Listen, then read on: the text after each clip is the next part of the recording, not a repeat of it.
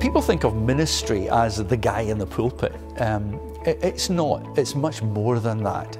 And they think of the guy in the pulpit as the guy who's got the education and he's the clever guy. There's no reason why everybody cannot have a grasp of the scriptures to a deeper level. In fact, I would hope that everyone who is interested in the Christian faith want to deepen their understanding, and that will help feed into the quality of a church. And so what I think ETS can do is to supply that education, to supply that encouragement to people of all kinds, for all kinds of ministries within the church, both here and beyond.